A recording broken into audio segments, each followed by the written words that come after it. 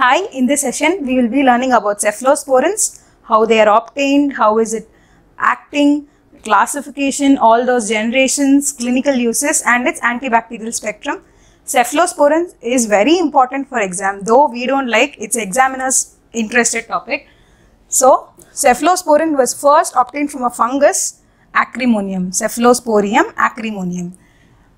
They are beta-lactam antibiotics having a nucleus, a specific nucleus called 7-amino-cephalosporinic acid nucleus, and this is the mechanism and action and resistance is very similar to penicillins. They are all bactericidal, basically killing of the bacteria, and it acts by inhibiting the bacterial cell wall.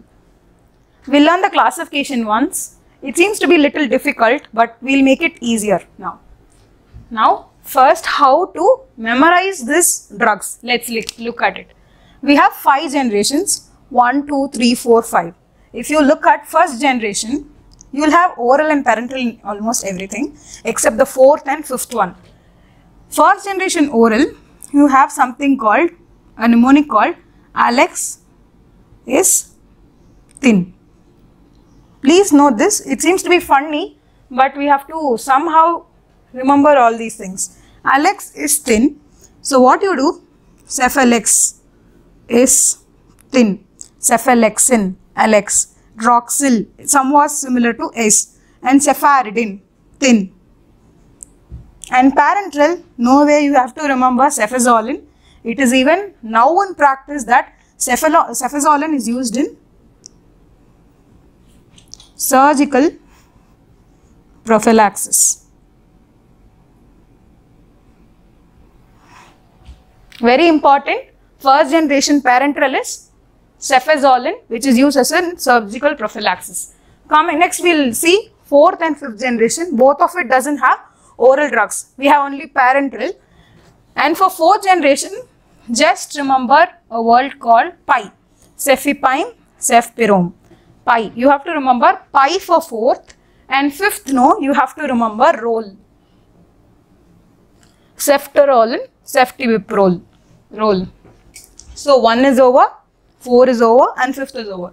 Now coming to the second generation. We'll come to the second generation at the last. We'll go to the 3rd generation. 3rd generation is first 2 drugs in oral will end at zyme. Zyme. Okay, cefixime, cefpodoxime, ceftibuten. Next 2 will be over in 10. Ren. Okay. And last is dinner. You have dinner at the night. So last is dinner. So cefixime, cefpodoxime, ceftibuten, ceftitorin. Coming to parenteral, please remember one rhyming sequence. Tax, Zox, Triax, Tas, Paras. You just tell it quickly so that you can get it. Cefotaxime, ceftizoxime, ceftriaxone, ceftazidime, cefoperazone, and moxilactam is something single. And coming to second generation oral, a small clue for this is or, cefaclor. This is asked many times in exam. Cefuroxime, acetyl, locarbef, and cefprozil. And parenteral, you have some 4 rhyming words. Just remember, fur, tet, fox, met. You can pair up these clubbing words. Fur, fox, tet, met. So, cefuroxime, cefotitin, cefoxitin, cefmetazole. Now, memorizing is over. Now, we will just see how to exclude the options in exam, if at all it comes. Okay, see, first generation, all the drugs will have A. Obviously, your first word of your alphabet is A.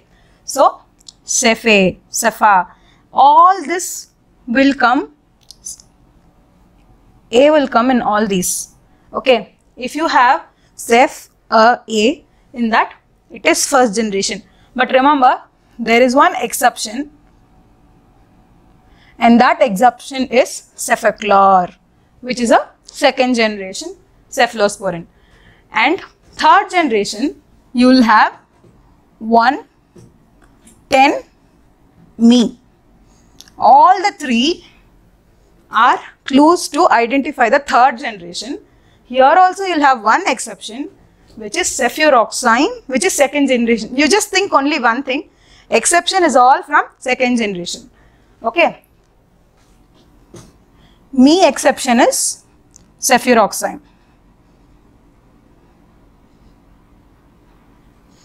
Obviously, for fourth generation, I don't think you have much problems. You have to identify pi, and fifth generation, you have to identify role.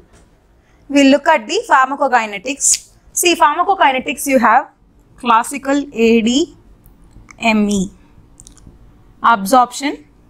So, cephalosporins are administered either through orally or parenterally, and then distributed. It is almost distributed, and it is excreted through kidney either by filtration or tubular secretions.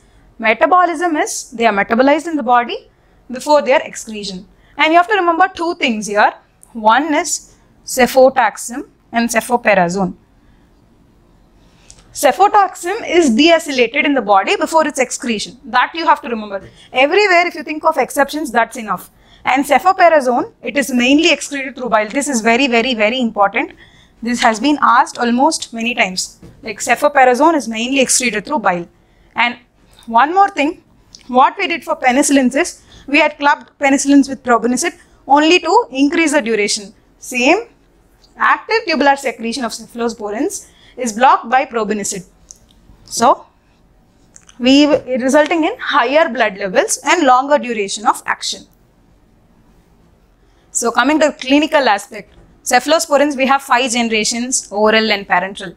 So, every generation, why do we want so many generations? It's each generation, it is susceptible to a different microbial target. Coming to the first generation, we know it is active against gram-positive cocci. Just remember, as soon as the oral microbial flora gets established, you will have gram-positive cots like staphylococci. It's easy to remember. And cefazolin is the drug of choice for surgical prophylaxis. This is important because we use it in everyday practice.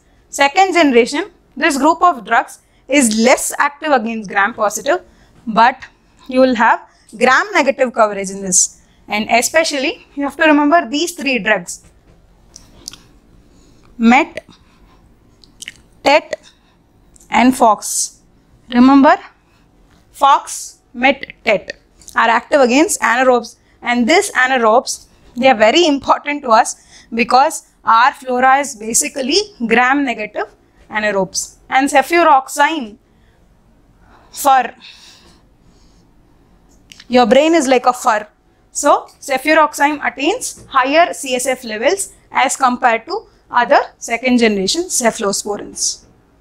Third generation is very important for exams because, why? Because it's important for exams, we get confused and examiners like it. It is very active against gram-negative organism which is resistant to other beta-lactam antibiotics. And the important feature is it will penetrate the blood-brain barrier, except you again have an exception, cefoperazone and cefixime. You have an exception here, and next one, ceftazidime, Taz, Tox and Peraz. So all these 3, they are active against Pseudomonas. This is very important. Anti-pseudomonal cephalosporins are third generation cephalosporins.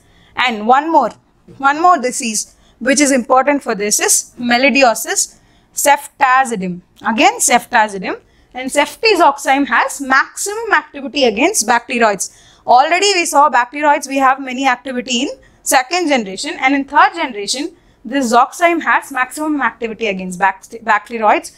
And important thing is typhoid. Earlier days we were following ciprofloxacin for typhoid, but now the therapy has been changed for ceftriaxone for typhoid. You just remember typhoid, T, ceftriaxone. They had tried ceftriaxone for typhoid. Just remember this sentence because this is important from exam perspective. You have a bacterial meningitis which is mostly caused by gram-negative spectrum like E. coli, sepsis, proteus, serratia, Haemophilus. They are all causative of bacterial meningitis, and this third generation is useful for prophylaxis of meningitis. And one more important thing is this triaxone. No? Everywhere triaxone is a hero, either for typhoid, and this causes something called biliary sludging syndrome. What is biliary sludging syndrome is basically it sludges all your bile, your cholesterol and calcium salts. So this precipitates to cholelithiasis in your liver, and most of these drugs are reserved for very serious infections, and ceftriaxone has longer plasma half-life. That's why we use it in almost serious conditions. And taxime is metabolized into an active metabolite, desacetylcefatoxime. Fourth generation, you can remember only two things very simply. They are active against gram-negative spectrum, including Pseudomonas, resistant to third generation cephalosporins. See, even third generation it's resisting. Their efficacy against gram-positive is similar to third generation compounds, but they are not active against anaerobes. So, forget fourth generation cephalosporins for oral cavity. You can go for rest of the three. We will see the antibacterial spectrum. Why is it important is in exams you will be asked like you have a bacteroides meningitis. So what will you give? Which generation cephalosporins? They will not give which generation. They will ask you the drug name. In that case, this is going to help you. See, first generation we had learnt it is a gram-positive cocci. So gram-positive cocci basically means it's streptococci and staphylococci. Second generation is gram-negative bacilli where you have E. coli, Klebsiella, Proteus, H. influenza, Catarrhalis and bacteroids. Important for us is bacteroids. Okay. And third generation, everything is important. You can just star this. It's very, very, very important. Gram-positive cocci, streptococci and staphylococci. Gram-negative bacilli, if you look at Enterobacteriaceae, Serratia and Pseudomonas. Main is Pseudomonas. And gram-negative cocci, you have gonococci. And anaerobes, you have bacteria. Almost, it's a combination of every generation. And fourth generation is same as third generation. So, we will be familiar with the frequently asked questions from these topics. Mainly, third generation cephalosporins are a focus for examiners because of their bacterial spectrum, antibacterial spectrum and even the drugs. Okay, they will be either, you will be having an organism there, or they will be asking a disease and you have to figure out the third generation cephalosporins. And cefazolin is for surgical prophylaxis. This is the uniform. And third one, first generation is for gram-positive cocci. This is all about antibacterial spectrum. This is for gram-positive cocci. Second will be gram-negative rots. And third will be anti-pseudomonal action plus, you don't forget, typhoid, melidiosis, and you have another important thing, biliary sludging syndrome. I hope the video was helpful for you. Thank you for watching the video. Happy learning.